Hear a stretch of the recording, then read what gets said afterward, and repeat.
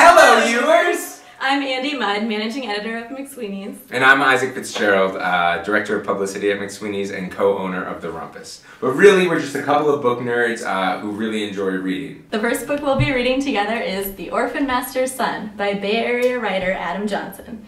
This book did just win the Pulitzer. No big deal. But we swear we were all about it before it got fancy. The writing is mesmerizing, and since it examines living in an oppressive state and how media and propaganda affect real lives, we think it ties in perfectly with YBCA's ongoing show, Without Reality, There Is No Utopia. Over the course of the book, we follow John Dew's journey through the icy waters, dark tunnels, and eerie spy chambers of the world's most mysterious dictatorship, North Korea. It is a journey of self-discovery, as well as discovery of his nation, as John Doe goes from thinking of himself as a humble citizen of the greatest nation in the world to masquerading as one of the most powerful leaders in the country, all in the name of love. The book is also, and it must be said, a literary achievement, and one that we really hope you'll enjoy. We can't wait to read it with you!